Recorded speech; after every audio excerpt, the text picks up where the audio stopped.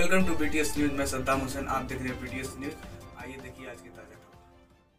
మహబూబాబాద్ జిల్లా డోర్నకల్ మండలం ఆమెపాలెం గ్రామ పంచాయతీ పరిధిలో స్థానిక సర్పంచ్ ధర్మసోతు రాంబాయ్ శంకర్ ఆధ్వర్యంలో కేసీఆర్ ప్రభుత్వం ఎంతో ప్రతిష్టాత్మకంగా నిర్వహిస్తున్న పల్లె ప్రగతి కార్యక్రమాన్ని గ్రామంలో ఉన్న సమస్యలను గుర్తించి గ్రామానికి వైకుంఠధామం ప్రభుత్వ స్థలాలను గుర్తించి గ్రామ కూలీలతో పనులు మొదలు పెట్టడం జరిగింది.